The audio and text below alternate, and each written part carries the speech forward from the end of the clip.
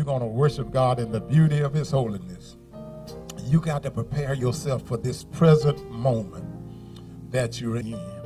Amen. That present space that you're in. Make up in your mind right now, hey, it's 2 minutes after 11. I don't care what's on the television camera. I don't care what's up there. I might be ugly or whatever. Somebody may see me outside of my character. But I came to give God praise today. And I don't want to be by myself. Amen. But can I tell you what? Praise is contagious. And if you're not careful, if you begin to praise, there might be somebody on your row might praise God because they see you praising God because they know what you've been through. And if they know what you've been through and you can praise God anyhow, that might spark them into another kind of praise. Come on, let's give him a praise, right? Let your neighbor know that God has been good to me. Come on, tell him he's been good to me all week long. Amen. He woke me up for 6 days. And here I am on this 7th day, called the Christian Sabbath, to give him praise and to give him worship.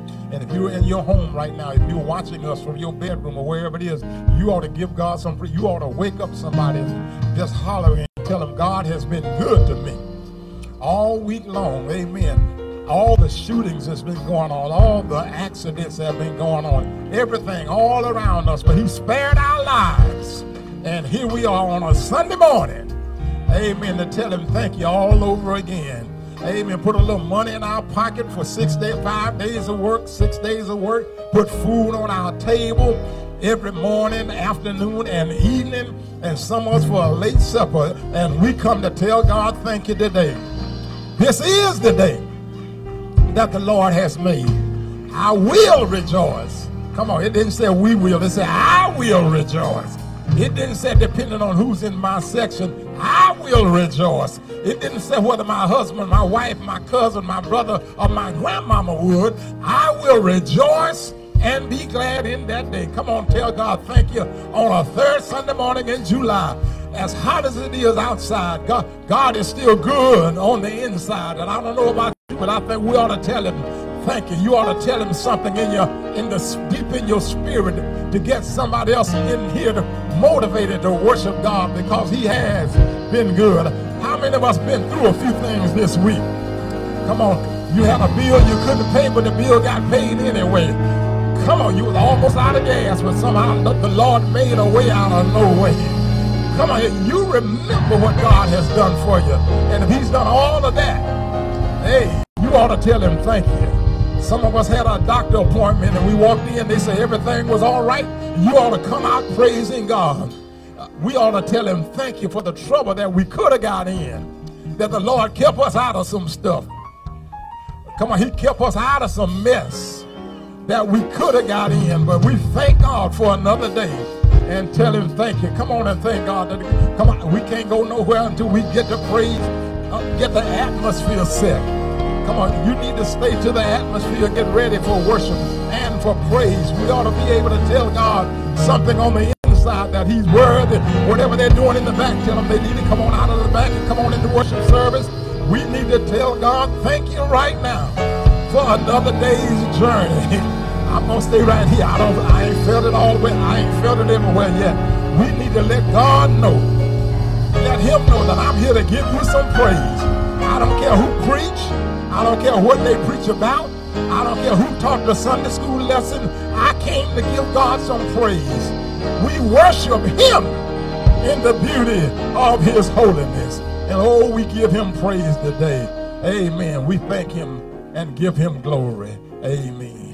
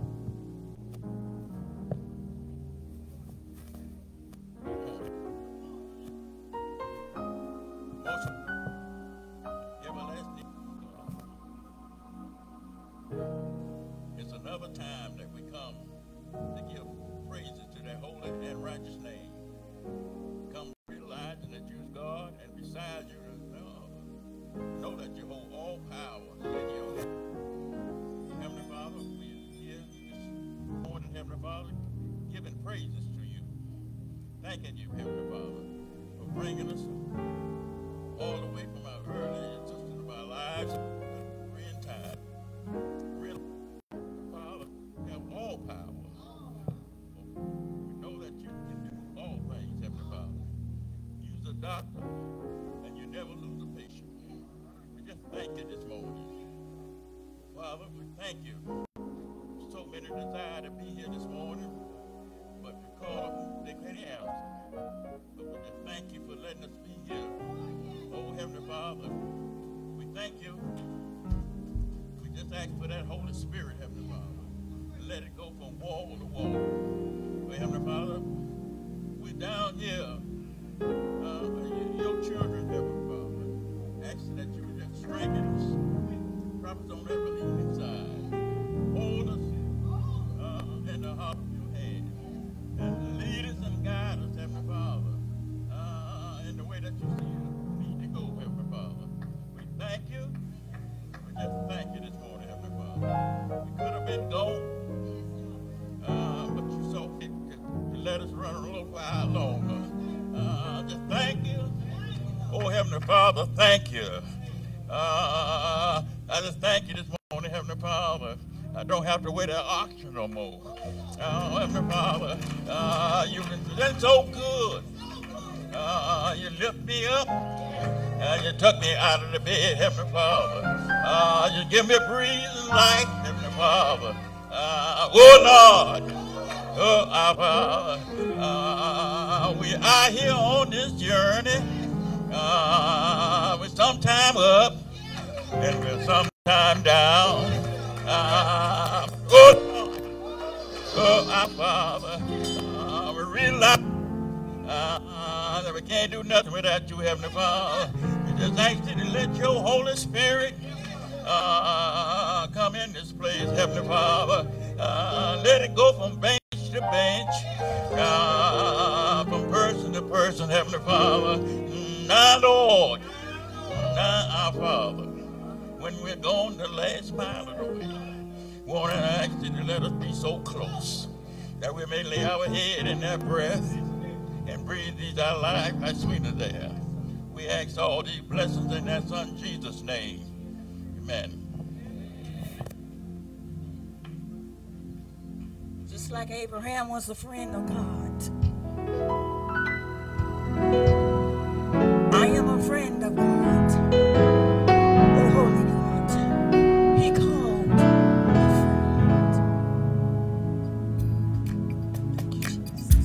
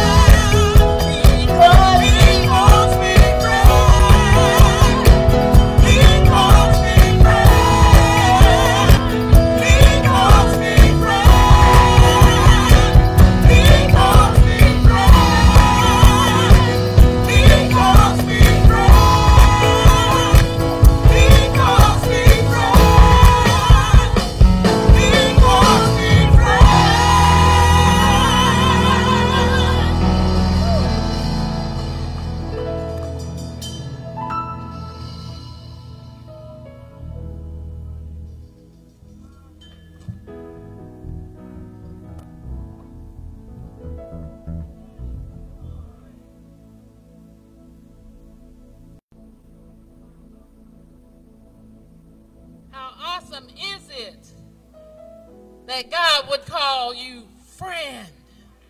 Oh, my word. What a way to begin worship. We want to welcome you to the Ark this morning. And we are aware that some of us have traveled some bumpy roads this past week. And yet, here you are in the sanctuary and online at your designated worship spot, whether it was chosen by you or by circumstance. Here we are, prepared to worship. To God be the glory. Here are a few reminders for you this morning. Now, we will be serving ice cream immediately following the service.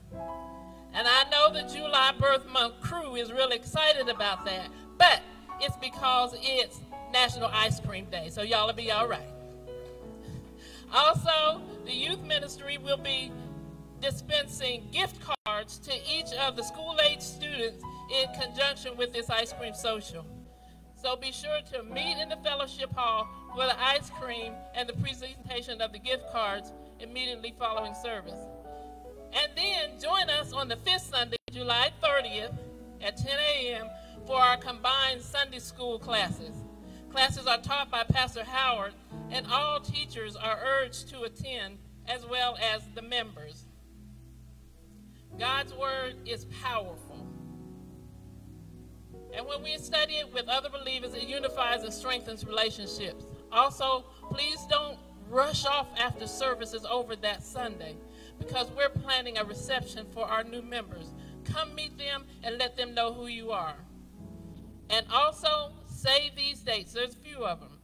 Every Thursday in August will be revival this year. It's going to be a little different and something really special. We'll meet each Thursday at 7 p.m. and starting us off will be Pastor Jackie Leverett Bostic. And then she'll be on the 3rd. And then Pastor Charles Green on the 10th. Then we welcome Pastor Claude Harris on the 17th and Pastor Jamal Welcher on the 24th. The theme is Connecting Kingdom Communities. Join us, won't you?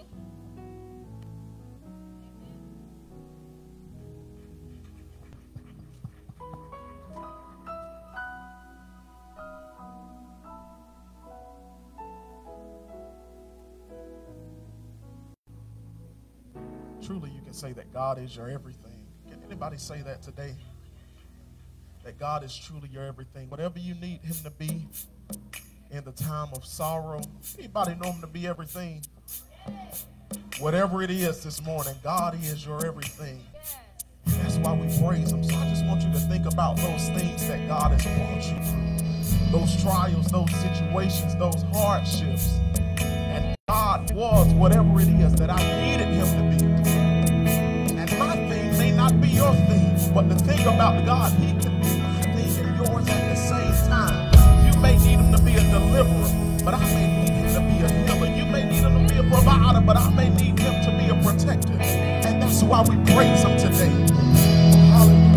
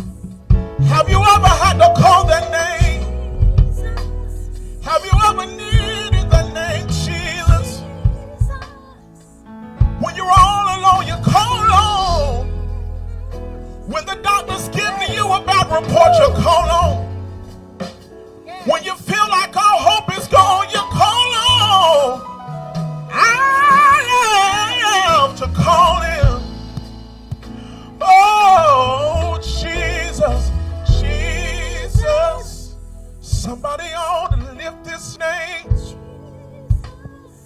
Somebody ought to lift his name, Jesus. Somebody ought to just think about that name. Somebody ought to reverence the name, Jesus. You are everything that we need. You are everything that we desire. You are everything that we need, God. We trust in you with all of our hearts, with all of our minds, heart, and souls. We call on, oh, Jesus, Jesus. Whoa, Jesus, on Christ, the solid rock I stand. All of the ground is sinking sand. All of the ground is sinking sand. On Christ the solid rock I stand. All of the ground is sinking sand. All of the ground is sinking sand. My hope is built on nothing less than Jesus' blood and His righteousness. And guess what, y'all? I dare not trust the sweetest frame, but wholly on Jesus' name. When He shall come, when the trumpet sound, oh, may then I in Him be found. On Christ, the solid rock I stand. All of the ground is sinking sand. All of the ground, all of the ground, disappointment, other ground, letdowns and lets up, other ground, lack of money, other ground, failing health, all of the ground, all of the ground, all of the ground, all of the ground is sinking sand.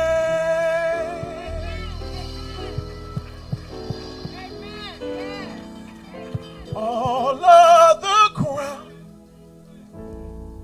is sinking sand. All of the ground is sinking sand. Oh, all of the ground is sinking sand.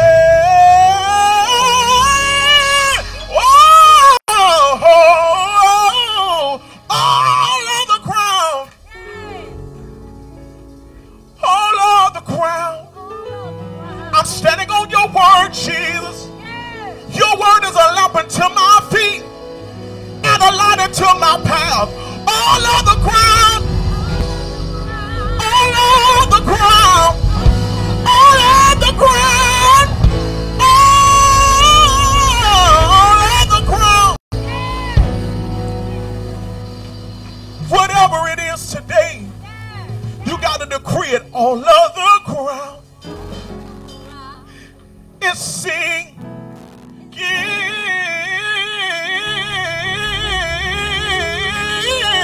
All of the ground. When you walk back in the house today, all of the ground. You ought to encourage somebody and say, I know issues going on back at home, but all other ground. I know you may not feel your best, and it's hard to lift your hands in worship, but all other ground. Come on, you ought to decree by faith, all other ground. All other ground is sinking sand. All of the ground is sinking sand. One last time, all other ground is sinking sand.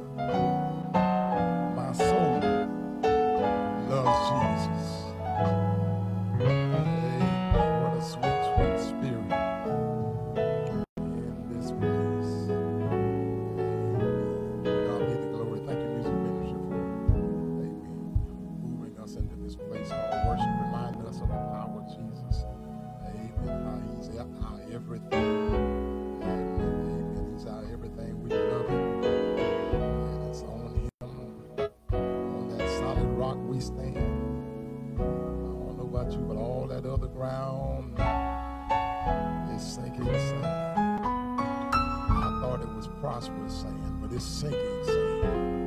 I thought it would get me out, but it was sinking me.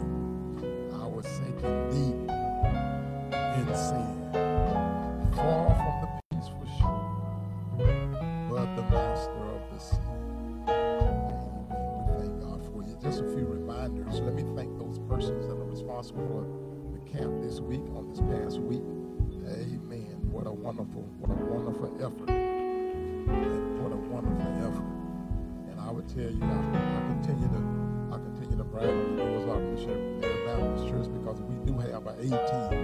Amen. We got an A-team here that when it's time to do the work, I mean, we got the folk to do it. The Lord has blessed us with the talent and the gifts to do what needs to be done in His kingdom. Amen. I'm doing right here at 4466. Amen. If you're still on the B team or the C team, amen. Come on the A team. Amen. Get involved in some of the things that are going on. Let's pray for those members of our families that are traveling. The Webb family, they are traveling today. Sister Cleesta, she's out in Iowa watching us. What's the Lynches? They are traveling as well. Let's pray for them as they enjoy these last few days of their break from work and what have you. Coming up real soon. Actually, on August 13th. I'm excited about the fact that Brother Roosevelt McCullough is getting installed over the St. Clair Baptist Church. I'm excited about that. We'll be telling you more about that on July 26th. That's going to be a Wednesday night. We're going to be over at the Jones Grove Baptist Church. And we got about 35, maybe 40 people on Bible study on Wednesday. We got about 200 members, so those ones that are not in Bible study on Wednesday can come to Jones Grove. Amen. Praise. Y'all know who y'all are. Amen. But they wanted those to come up on Wednesday, and I told them it might be a good idea. As a matter of fact, if you got your phones, you can come over to the parking lot, watch it, and be in Bible study, and then come on in church when it's all over. And figure out a way. Jones Grove is over in Louisville, Georgia, so we would love to have you share with us on that over there at that situation. Y'all heard about our revival that's coming up. We're not going to have Bible study in August. On Wednesday night, I would love for us to be praying together, praying for the revival, for the next night's revival. We can do that collectively or individually, but Wednesday night is going to be designated as prayer night. And we're going to pray for the revival on that Thursday night. And our prayer is that little simple song that we sing during revival. It says, Lord, send a revival. Not just another preaching service, not just another service that we can raise some money, not a service that we just come out and fellowship, but we need a revival. We need our souls need reviving. This is our first one in years, so let's plan on doing that every Thursday night, before Thursday nights in August. And then I heard yesterday, and I talked to moderator Habersham this morning, Noah Ebenezer is going to be at Noah's Ark on the 29th, Saturday before the 5th Sunday. Amen. Noah Ebenezer will be here. Amen. It's on the calendar. Amen. And we need to revive it. Our association needs a revival. Amen. I spoke to Pastor Habersham today. Amen. We're great like church. We're gradually coming back. But let's set the example here at Noah's Ark on the 5th, on that Saturday before the 5th Sunday. Amen. To get the numbers back up and invite some of the other folk from the other churches, maybe because we've been laxed, amen, all year. So let's get back in the groove. Amen. It's time to do this. Just that. There's always a way for you to give at church. And listen, giving is a part of worship. And there ought not be times when we come to church if we don't give God something. Amen. Even if you don't have money, you ought to give him all of your praise and all of your worship. Give him your attention. You ought to bring something to the table. Amen. In worship. That's that encounter that we're having with God. But the ways we have to give financially, you can be blessing to the ministry financially. It's through givelify.com. You can just go to our website. That's a good place to start, because if you go to the website, you can get everything else. Noah's Ark, Keysville.org. Noah's Ark, Keysville.org. You can click on anything you want to click on at our website. So make sure you do that. And we thank you for your gifts and your giving. As a matter of fact, why don't we pray for those givers now? Maybe some we hadn't prayed for. over the past couple of months. You remember we used to pray over the offering. Amen. We used to do that before we take up the offering or after we take up the offering. Amen. Pandemic done got us in such a rush mode that we tend to kind of rush away from some stuff. But let's pray for those givers today. God, we thank you now for those who intend to give, those who have given to this ministry. We thank you for the abundance. We thank you for the overflow. And God, we pray now that because of how they gave, because of why they gave, because of their motivation to give, that you would pour them out a blessing that they won't have room to receive. Continue to hover over their finances, their homes, their families, their jobs. Protect them, God, because you are faithful, God. And God, because their measure has been given, and you've allowed them to shake it together, and now it's coming back to them 100-fold. Continue to bless the Noah's Ark Missionary Baptist Church and those who give to our ministry. Bless them as only you can. It's in Jesus' name we pray. Amen. Amen. Amen. That being said, there's a word from the Lord that we want to share with you today. Amen. I want to share with you today as we continue in a mini-series or something, whatever we're going to call it. Turn your Bibles, if you will, to Genesis chapter 50. Genesis chapter 50. Genesis chapter 50, beginning with verse number 15. Amen. Genesis chapter 50, verse 15. Jill Biden is going to be in town next week in Augusta. And I guarantee you, when she come in, everybody going to stand up.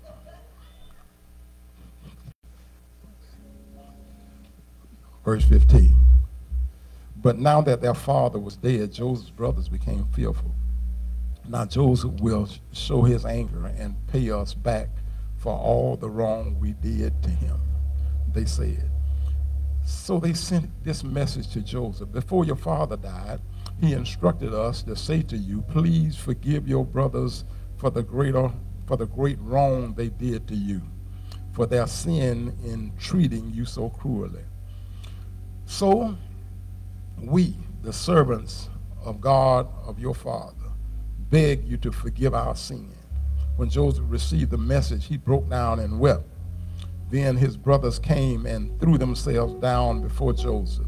Look, we are your slaves, they said. But Joseph replied, don't be afraid of me. Am I God that I can punish you? You intended to harm me, but God intended it all for good. He brought me to this position so I could save the lives of many people. No, don't be afraid. I will continue to take care of you and your children. So he reassured them by speaking kindly to them. Amen. Lord, bless your word today. Amen. I want to talk today as we continue on this idea of kingdom principles. I want to talk about the power of forgiveness. Amen. The power. Let me change that. I think that's a preposition. Y'all help me out. The power in forgiveness. Is that a preposition? No, that's an adjective. It's a preposition. Okay, I'm waiting on the teachers to get me right. I want to talk about the power in forgiveness. Hey, the power in forgiveness. There's a difference. You'll notice in the sermon that there's a difference in the power of forgiveness and the power that's in forgiveness. And like we're on this little journey. Let me thank God for those first-time guests here, those our guests that are sharing with us today.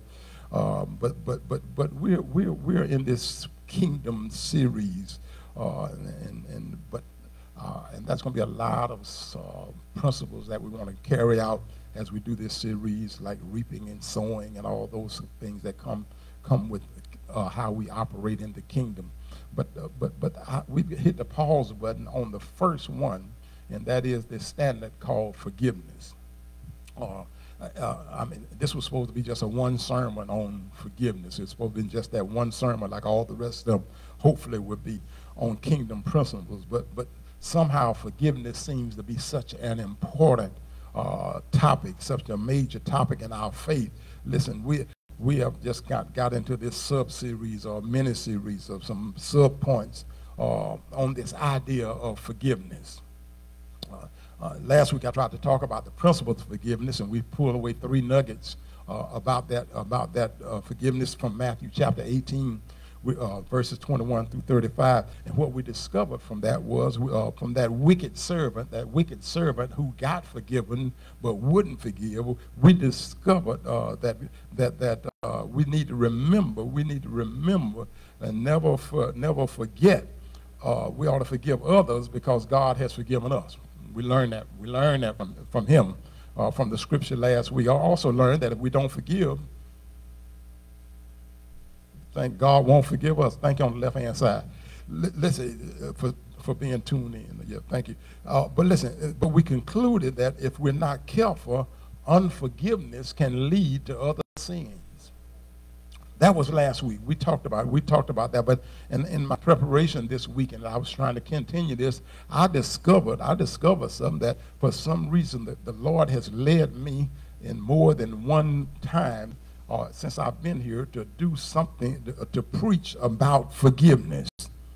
And I didn't discover that. I just thought I had this grand idea that I got a brand new series. But when I'm looking through my notes and studying, I'm finding stuff that's already highlighted that I've dealt with this at least twice in the 26 years that I've been here in a deeper situation, talking about this idea of forgiveness. So I guess if the Holy Spirit is true, maybe there's some lingering unforgiveness that the Lord needs us to address. Listen, so I want to do it. And in the past, I was looking at my notes, in my past notes, I found out that I addressed and I tried to clear up some fallacies or some misconceptions about forgiveness. One of them is that forgiveness is not forgetting. Okay, that's psychologically impossible. You can forgive, but the mind, as long as we got brains, it's going to be somewhere in our subconscious. So totally forgetting is impossible. But we'll talk about that next week. But then also I try to clear up the fallacy that forgiveness does not make the pain disappear. Because you forgive somebody doesn't mean that you still don't hurt. Listen, it really doesn't mean that you don't want justice. Amen. You listen. You want God to do vengeance, but you still can seek justice if there's a wrong involved. Forgiveness does not mean that you position yourself to be hurt by that person again. I'm still getting that feeling. I'm in the right space. I'm getting that feeling. I'm in the right space. But listen. Forgiveness, and these are past lessons that I've taught. I thought it is relevant to today. Forgiveness is usually a process, but sometimes it can be a one-time event. So the question for my little lesson today, our teaching today, is where is the power in forgiveness?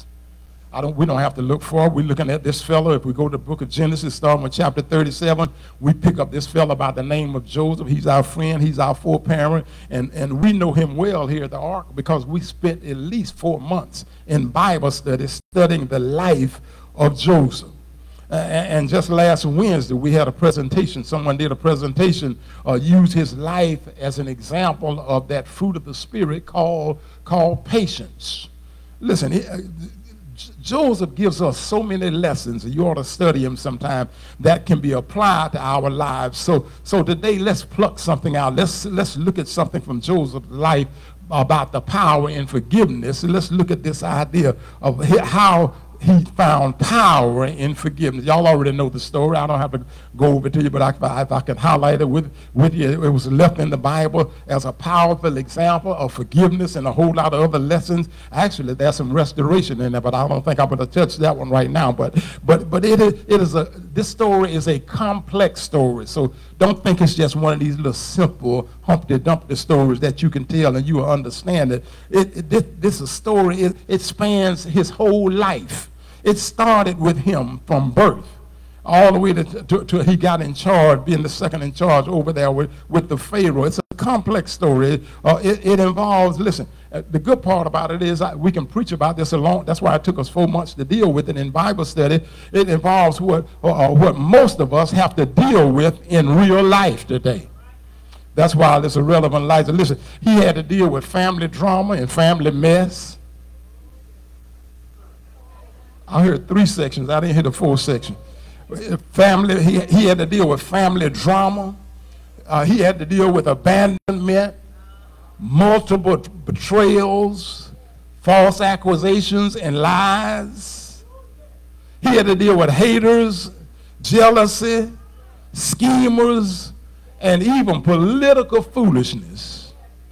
Listen, so it's a major story, and it's not a story we can just apply so simple like that. It's not just a concise teaching like Peter walking on water. Some parts of the story of Joseph is simple for a children's story, but to understand his life, it's very involved. So what do we know about this story? We know, first of all, that he was hated by his brothers. According to Genesis 37:5, now Joseph had a dream, and he told it to his brothers, and they hated him even the more. He was hated by his brother, and his brother, he was thrown in a pit.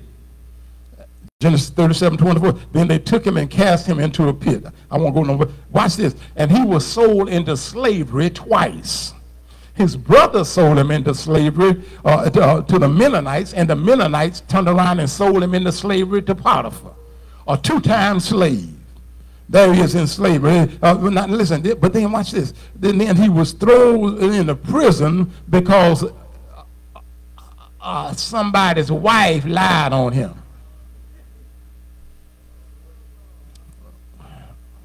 False accusations.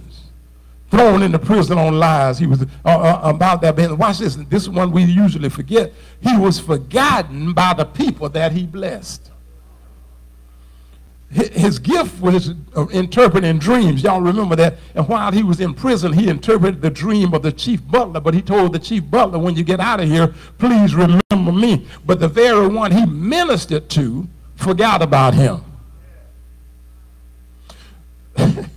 The very one that he poured his blessing out to forgot him. Maybe y'all ain't get that. The very people that you do good to are the very people might turn their back on you. I thought I might have gone back across the track on you. I mean, you done did everything for them. You had dinner ready every day. You rolled out the silk carpet. You had peppermint on the silk down pillow. You had the right spread, the right sheet. You had everything, the warm water in the tub. You had all of that, and still they forgot about you. You came home, you paid all the bills. But yet and still you couldn't get a dinner. Couldn't get a warm tub of bath water. He was forgotten about. He was in a terrible, okay, I'm moving, I ain't gonna say that.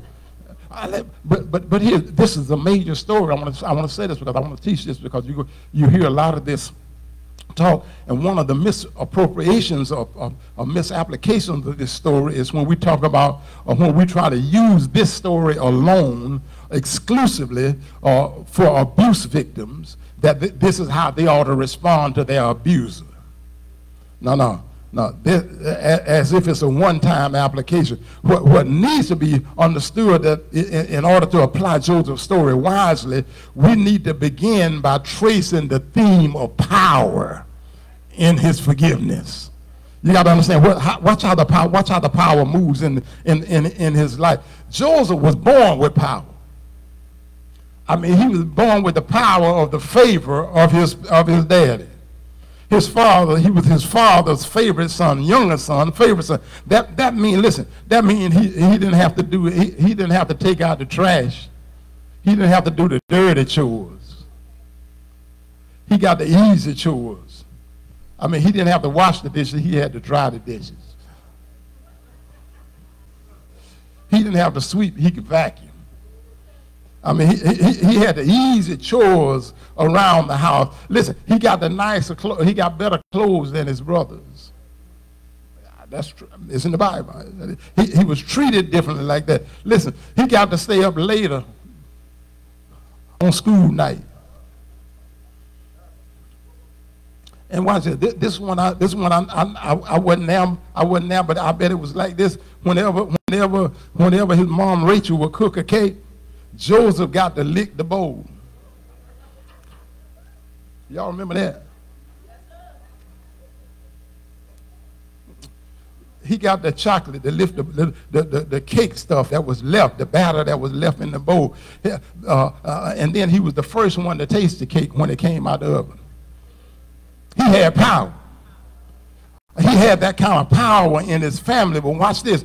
But Joseph does not control or manage his power well. He brags about his power to his brothers. He harasses his brothers. In hindsight, we can say that Joseph's actions toward his brothers were actually rude and offensive. While we're trying to paint too pretty of a picture of Joseph. I mean, he was really being ugly because he had an upper hand. Look at you with them raggedy clothes on. They going walking to school together. Look at them. How you like my new? And just, I mean, he was a little rude with the rest of the boys. But he had that kind of power. But in today's culture, all we would tell Joseph to do is that you need to apologize to your brothers for being ugly and rude toward them, but we wouldn't call the police because he didn't commit a crime. He had that kind of power, but then watch this. Watch the power shift into his brother's hands. He was outnumbered 11-1. They are older, they are stronger, but guess what? They didn't manage their power well. Listen, they beat him up, threw him in the well, sold him into slavery. And guess what? If I had my badge back then, I could have charged them brothers with the crime of kidnapping and human trafficking. They would have went to jail because they committed a crime. They used their power to commit crimes. So there's a difference in how we dispense our power. Amen. We're not to be criminals. But listen, but thank God that's not how the story ends. When it's all said and done, Joseph has the power all over again, as we know the story, because he is second in command to the Pharaoh, and he controls the distribution of grain and food while there was a famine in the land. If anybody wanted to eat, they had to come through Joseph. All that power that he had. Now, and that's why we have to commend Joseph. That's why we can preach about Joseph on Sunday morning to the believers, because he uses his power, watch this, to bless and to redeem instead of to abuse and retaliate.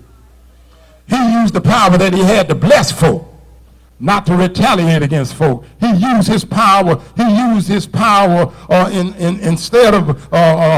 Instead of mitigating them, instead of retaliating against them, he redeemed them from starvation and poverty. And I don't want to be political about that, but there's something about this idea of politics where everybody likes power. But then when it comes time to use their power, they're using it for the rich and the famous, not for the orphan and the widow, the poor and the locked out. Something about power that can be misappropriated. But he uses his power to be a blessing to others. And according to Matthew chapter 18 from last week, we were required to be like Job. That is, we got to forgive 7 times 70. Unlimited forgiveness. And then here's what we hope for. We are required to do that, but we wish that others would do the same thing. But in a real sense, when you study this dude, when you study Joseph, when you look at Joseph in a real sense, you got to understand where he is in this sense. Joseph, this life teaches us, Joseph graduated from the University of Hard Knocks. He majored in personal pain. He majored in being misunderstood and the injustices, and he majored in being mistreated.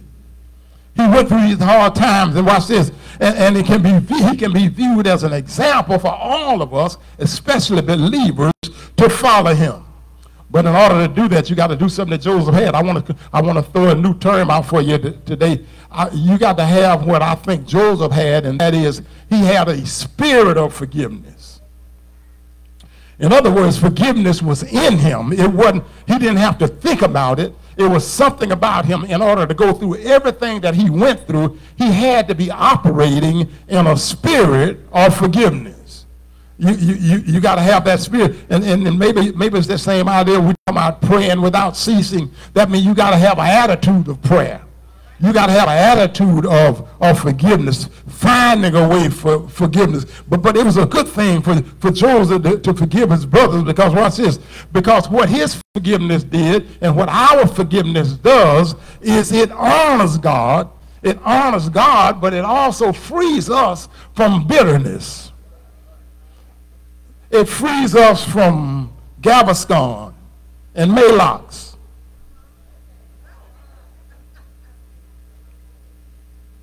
Prozac.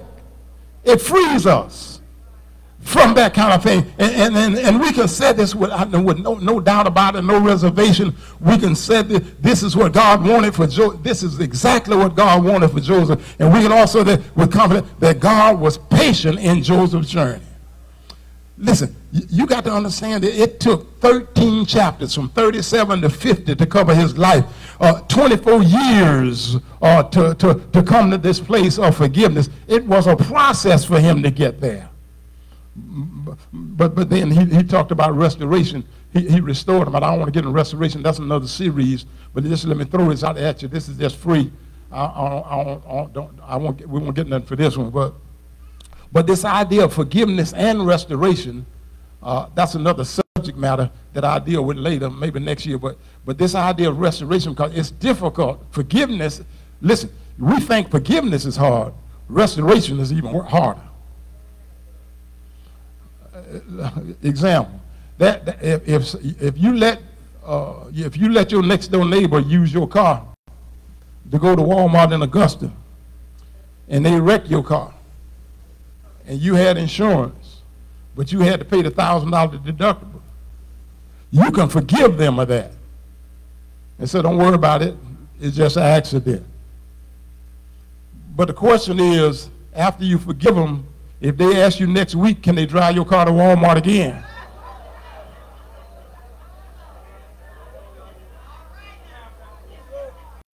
That's restoration. We can forgive, but ain't but a few of us can talk about restoring. No, baby, you wrecked my car. No, you ain't. Let me. That's next year. That's a series for next year on restoration. But this idea of Joseph, watch this. Joseph actually, and when we read, it's an example for us. But listen, what he did was he broke the cycle of power. Listen. Because he didn't look at his brothers as the second in command. He actually invited them back in as part of the family. But even in this story, before he restored the relationship, he took steps. He took steps to vet them before he forgave them. So forgiveness is not carte blanche. Forgiveness is the idea. Sometimes you have to vet the situation. And what he did was, I ain't got time to deal with it. What he did for us with Dr. Smith was what he did with them. He tested them to make sure that their hearts had changed. He wanted to make sure they still wasn't mean and ugly and, still mistreating Benjamin and the dad. So he ran them through a test. And sometimes you got to test folk. They said, you got to know whether they deserve forgiveness. You have to run that little test on them to see if they're doing the same thing to them that they did to you. That means they ain't learned nothing. Man, I'm on sinking sand, right? On the other ground. But so he tested it. So because he wanted, but he was being wise. And so let me cut across the field. Listen, this idea of forgiveness and having to suffer through all of these things, that's a purpose of God. God has a purpose for all of us. Hang on to that right there. He has a purpose for every believer. Actually, a purpose for every life that's born on this earth. But listen, but Joseph gets to that thing. So it's a purpose of our suffering, purpose of being mistreated, purpose of somebody doing wrong to us or causing pain to us. But listen, because it's actually a big part of God's plan. Sometimes God has to send us through some stuff to know whether we can handle some other stuff. He needs to know we can handle a minor assignment before he gives us a major assignment. So forgiveness is a big part of God's plan. But watch this. I wanted to say this to somebody. So it's been 50 years. I've been all this time. I done tried to forgive, but it ain't never too late. But I was said to it, don't let it be said too late. Don't come in here talking about when somebody stretched across this. I wish I had asked them for forgiveness. Don't wait this. And I would suggest to you, time-wise, since we don't know the day or the hour, you might want to try to get after it. Amen. Amen. But it's never too late to forgive. So forgiveness. I don't want to minimize this in my little series, and I don't know why I'm hanging around on this series in Noah's Ark, but forgiveness is difficult. Listen, especially when it's by your homie or your kinfolk. I mean, when your kinfolk call you names that you know you ain't.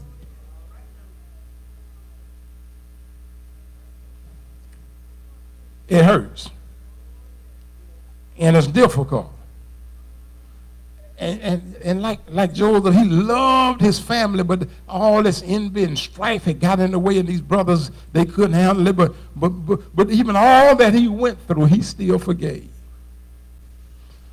Some point of our lives, forgiveness, listen, what we're really doing is we're holding on to anger and resentment and thoughts of revenge only because what we've been through.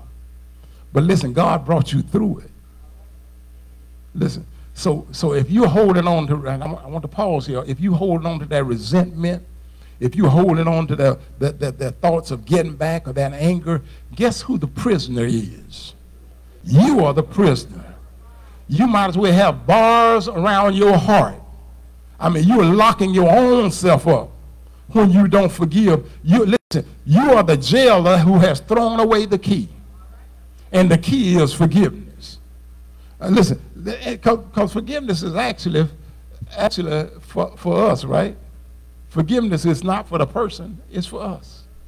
That's why I can look at some folk that I should have did that too, but I ain't said what I should have did, but I can look at them now and say, God bless you. I hope you have a wonderful life.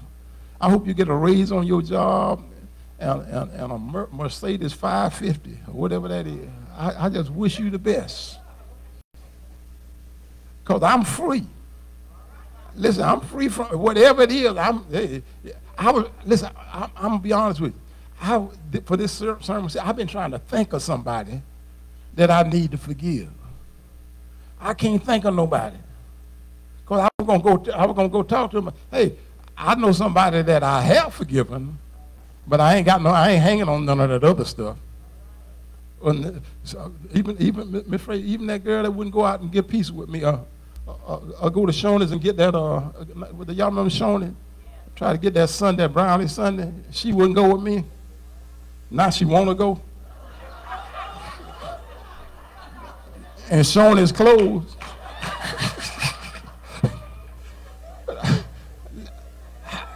It's over. Listen, forgiveness helps us to removes the pain from our hearts. And sometimes, listen, this idea, it allows us to move on without that anger. And I guess I'm teaching this lesson because sometimes sometimes our anger is not at people, sometimes our anger is at God. Because something happened in our lives that we thought God should have controlled. But we ought to understand the providence and the sovereignty of God, that God can do what he wants to do, when he wants to do it, to whom he wants to do it, where he wants to do it, when he wants to do it, how he wants to do it, because he is God. That's why he says we ought to say, forgive our trespasses. We forgive those who trespass against us. Forgiveness there's power in forgiveness. That's all I'm trying to say. Let me give you three little pieces that you want to take home with you to prove my point in this power in forgiveness. Listen, the first part of the power in forgiveness that after all I done said already, listen, the power in forgiveness is that forgiveness demonstrates the peace of God that surpasses human comprehension. Somebody ain't writing that down. You need to go look at the video. Power in forgiveness demonstrate what does Philippians say? Then you will experience God's peace, which exceeds anything we can understand. It's the peace of God that surpasses all understanding. Listen, I don't know. I wonder what Joseph's neighbors were saying. I wonder what those other folk in the staff were saying, in the government were saying. I don't wonder what those who knew Joseph thought about his actions of forgiving his evil brothers. I wonder what they thought about, but I don't know what they were thinking. But for those in the room today, if we are honest with ourselves, I mean, we will have a hard time understanding how Joseph did what he did. You ain't holy. You ain't that holy that you wouldn't go like, that was me. I wouldn't be doing that. He did me like that, baby. Especially, man, y'all be, that was on Facebook, and y'all be commenting all over the place. How you, Joseph, you ought not do that, man. Look what they did to you. They did this, and this. Now you all, and you asking me, and you forgave them? Y'all get Joseph a hard time. We would get Joseph a hard time. But this idea of forgiveness, it has the ability to give us peace that the world don't understand. Some of y'all know some folk now, probably in this room right here, they are in a space that you think they ought not be in because you know their business. And you wonder how they stay in the space they're in. But you don't know the whole story. You don't understand.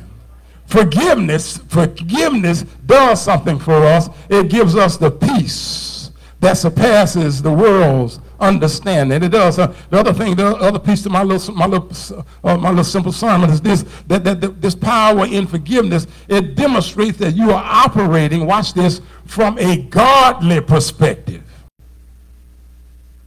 Because most of our decisions, point at yourself, most of my decisions are fleshly. But Joseph saw this thing from the big picture. Joseph said, you meant it for bad.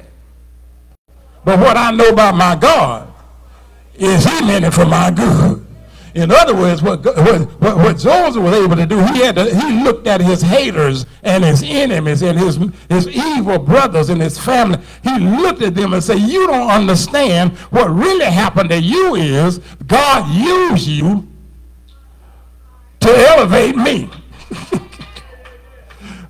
Boy, I wish I could preach right here now, because I can tell you that to somebody in this room, the very thing that somebody did to hurt you, all it did was help. That's why you're making more money than you ever made in your life, because they fired you from that job, because they got you fired, because they squealed on you, and now you're better off. You're better off because they fired you. You're better off because they repossessed your house, but now you got a bigger place. You got a finer place. Listen.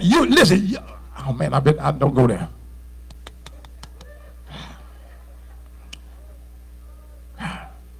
Don't do it. You got a better situation because they walked out on you. Stay on top of the table. You're better off because they left. I heard 2 amen. Listen, while other folk plotting on you, you got to know that God, you got to see, well, God, it must be, and can I preach this in the sermon? God is always up to something. So rather than asking God, asking him why, just asking him, what am I to learn from this? Don't ask God, oh, God, why you allowed them to do this to me? God, why you know? God is always up to something. And what he's really trying to do is position you that you might be blessed. Now, listen, you got to operate from a godly perspective. Listen, you got to come from that place where whatever God has for me, it ain't for Deacon Matt. Whatever God has for me, Larry can't have what God has for me. What God has for me, King Henderson can't have it. But Gary can't get what God has for me. I got to operate in that space to know that whatever I'm dealing with is because God's got something on the other side. You're looking at a witness right now because the enemy tried to talk me out of some stuff. But God has blessed me to the point what they meant for my bad, God turned it around for good because he is the one that's in the blessing business. You got to look at a God. Stop looking through your fleshly lens. Stop looking through that lens of your flesh and doing that. Like, you got to get into the spirit. It's a Holy Spirit. What is it, God? What are you doing right here? How in the world can all this happen to my children? How can all in the world all this happen to all this around me? All of my money going and all my job is got folk acting crazy. I got a bad disease in my body. God, he said, just hang in there for a little while. He said, I'm going to work this thing out for your good. If you just stay there and trust me through this thing, like Joseph did, you got to stay right there. When you forgive somebody that when you wrong, it is not about them. It's about the God in you. That's why you can look at that. That's why you can look at Backdoor John and pray for him.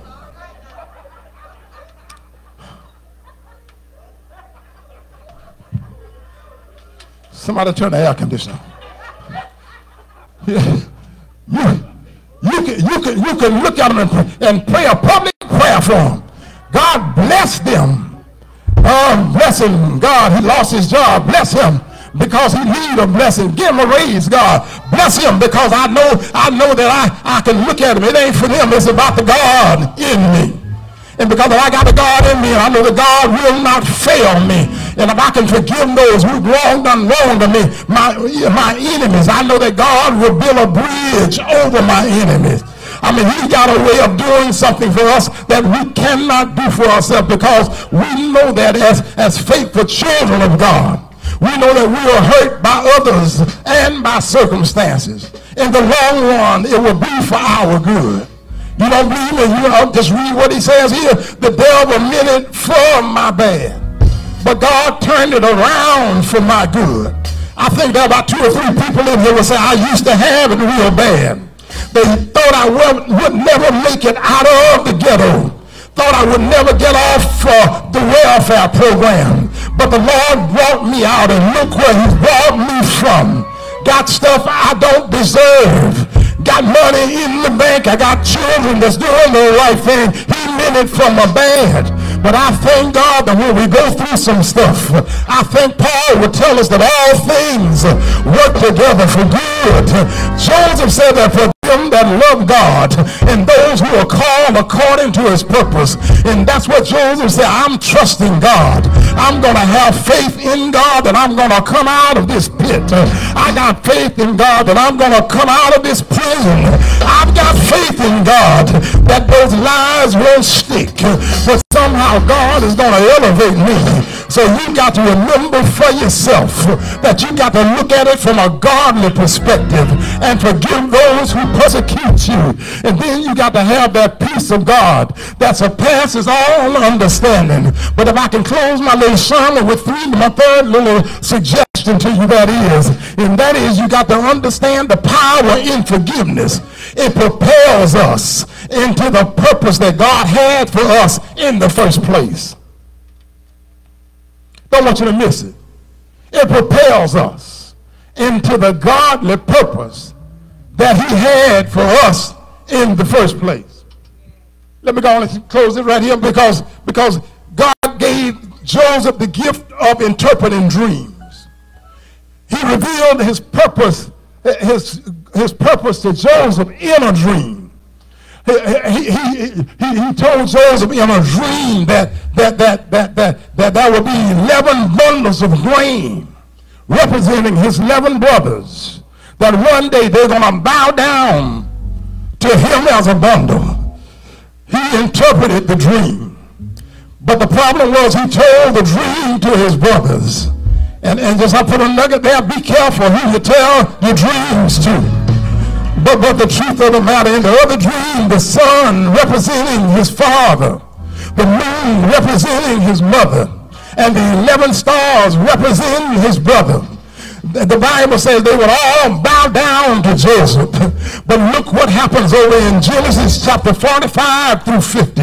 And that is, all of that came true because now he's in that high place that God has promised him. In other words, because he had a forgiving spirit, God held on to his dream.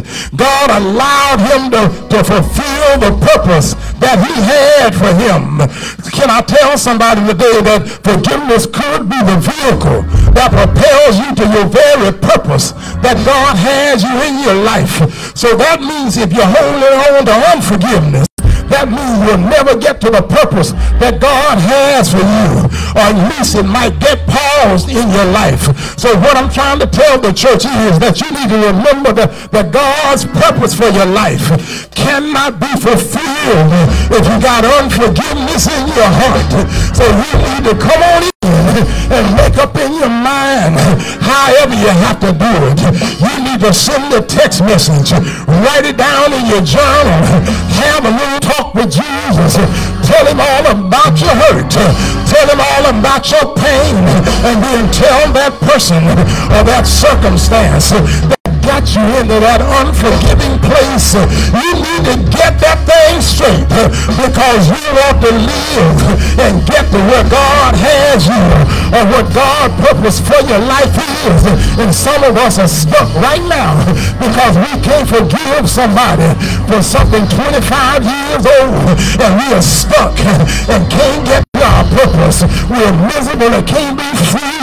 But you ought to go ahead and get that thing straight and break the shackles on your wrists, break the shackles on your legs, the shackles on your heart. We can't praise God in the church today because we're worried about somebody in the room that we have not forgiven and is paining us.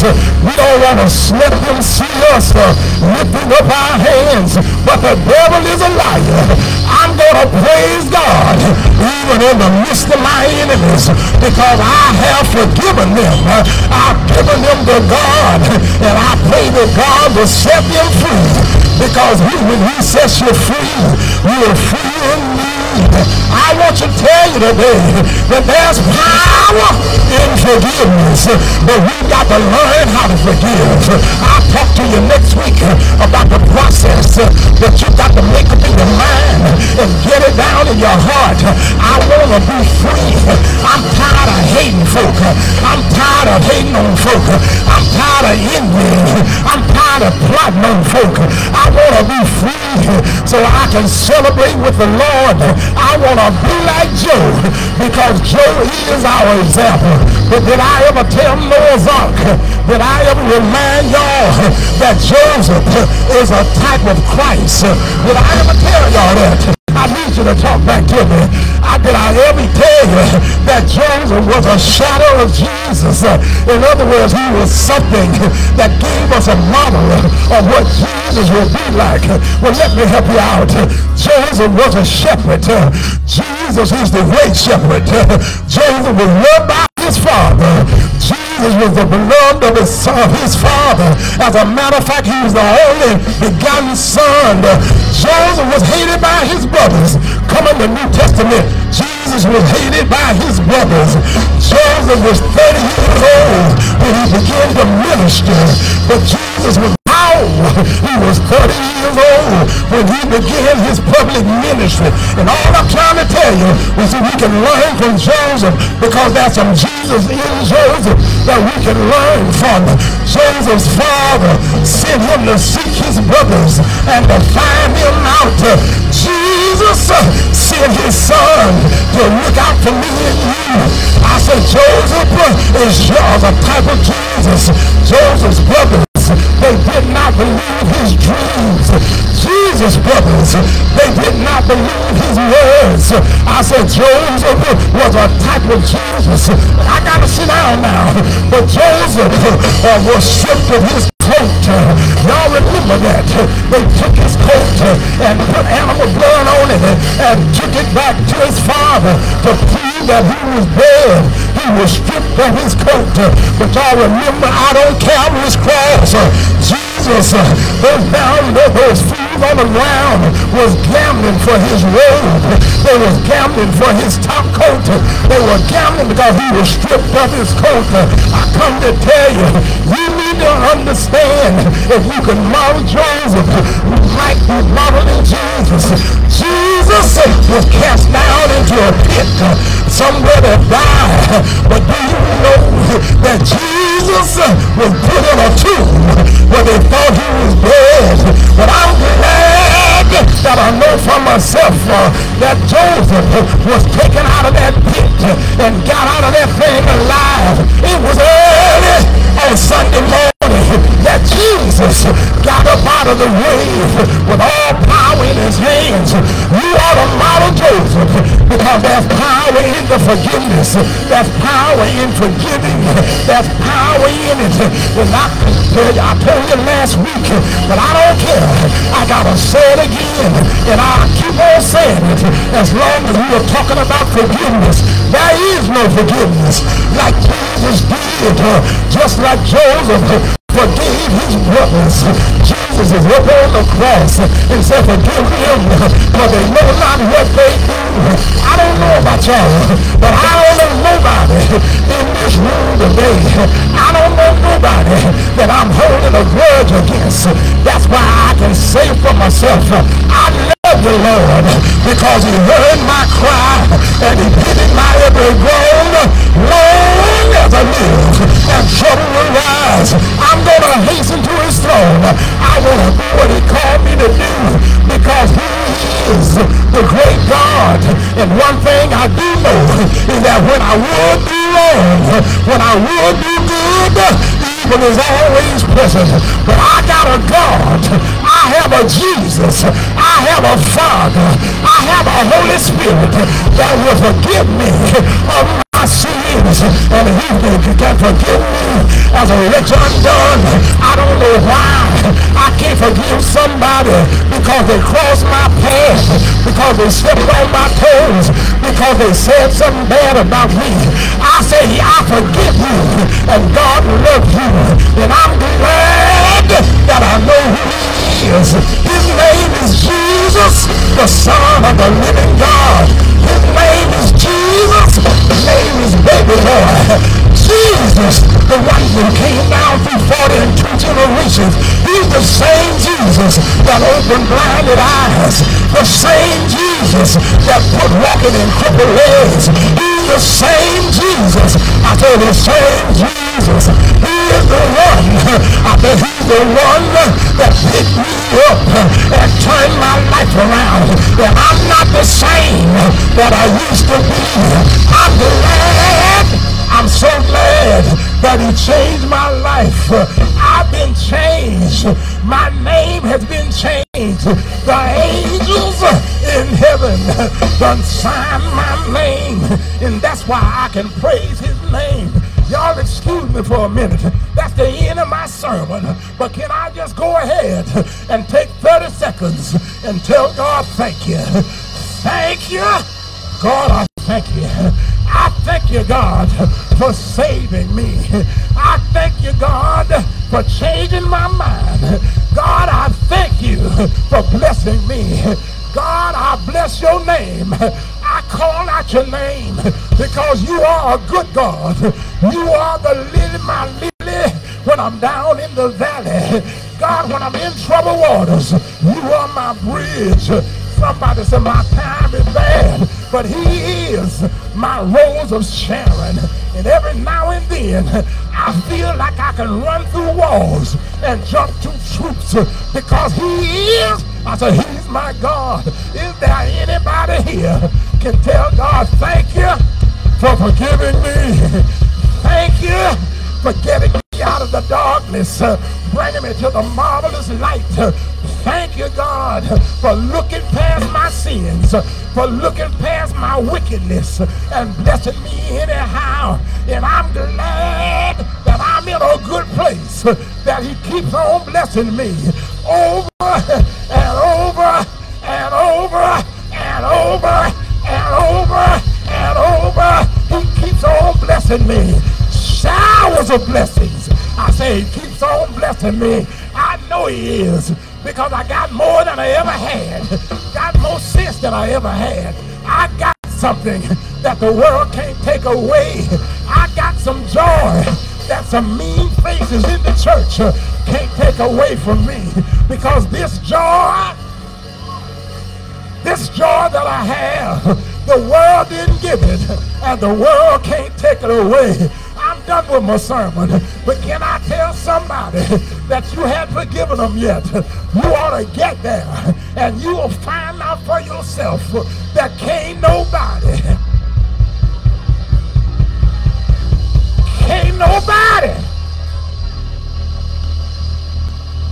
do you like Jesus. And now I can walk through the valley of the shadows of death, and I will fear no evil. I can go into the enemy's camp and understand that there's no weapon that's formed against me that will prosper in my life. And when it looks like I'm surrounded by my enemies, I got some good news, and that is greater is he that's on the inside of me than them that are in the whole wide world. That's why I ain't worried about no Democrat. I ain't worried about no Republican. I ain't worried about no Trump. I ain't worried about no Green up there in South Georgia. I know who God is. There's power in forgiveness. I'm done. I'm done. I'm done.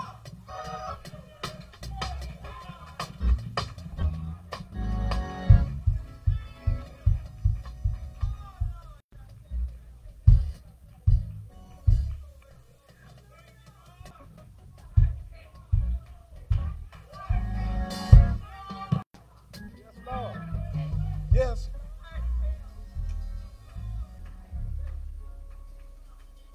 Yes, Lord. Yes, Lord. Yes, Lord. From the bottom. From the bottom of my heart That's where it's got to come to from. the depths of my soul. Oh, yes, Lord. Completely, yes. My soul says yes. Oh, see, yes, Lord. Yes, Lord. Yes, Lord.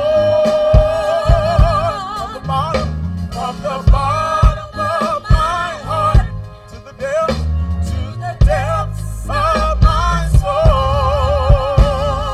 Yes, Lord. Completely, yes. My soul says yes. Oh, sing yes, Lord. Yes, Lord. Yes, Lord. Yes, Lord. From the bottom of my heart to the depths of my soul. Yes, Lord. Completely, my soul says yes. Can we extend the invitation today? Yes, Lord. Somebody ought to say yes. Oh, yes, Lord. Yes, Lord. From the bottom of my heart to the depths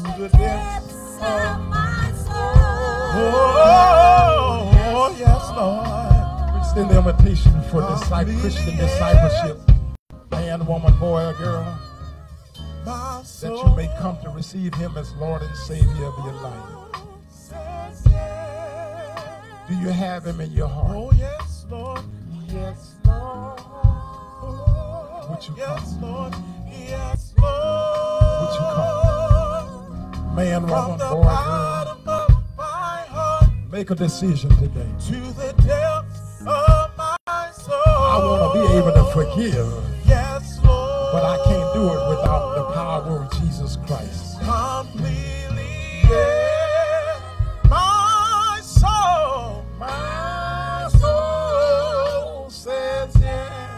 Oh, say I love you. I love you. Lord, I love you.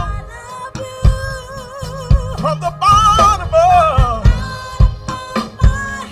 to the depths of my soul.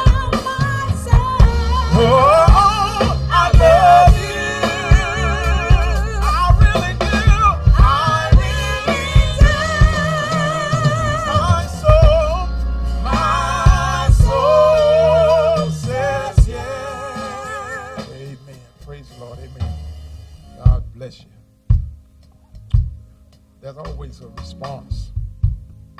There's always a response. Should be a response to the sermon.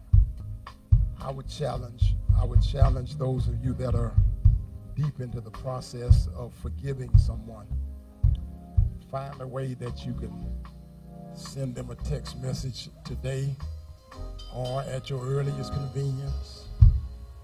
Find a way that you can relate to them. Amen. That you forgive them. It's not for them, it's for you.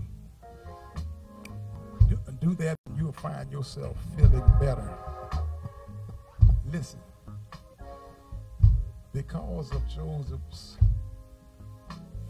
spirit of forgiveness, he became the head and his enemies became the tail. That's what forgiveness would do for you. I mean, that same person that person or those people or that circumstance, he will give you authority over that situation. Amen. And guess what? They'll end up needing you before you need them. I know it's a process. It took Joseph 24 years, but I'm admonishing you that as soon as you can, find a way. And if you want to send a text message, you might be brave enough to go in person like Joseph did. Look them in the face and let them know that I forgive you. Find a way to get into the process. Amen. It'll make our church a better place, a freer atmosphere to worship God. Amen. To the depths of my soul. Oh, yes, Lord. I don't know why that feels like that. Completely, yes. My soul says yes. Amen. Something just told me to tell somebody to go on and send a text right now. Take out your phone and do it right now. Just text one of your enemies and just tell them, I forgive you. I just heard a sermon. I forgive you.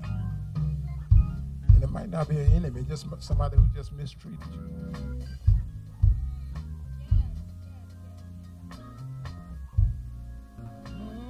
Soul says yes. Let it come from the heart. Let it come from the heart. Yes, Lord. Yes, Lord. From the bottom of my heart to the depths of my soul. Yes, Lord. Completely yes. My soul says yes. Amen. Amen. God bless you. I'm trying to get away from this. I just got an email. says, suppose that person that wronged me, that I'm still angry at, suppose they are dead. I'll find their grave. I know that ain't spiritual. But whatever it takes, I'll go walk to that marker and say, look, I forgave you. I'm trying to get away from it.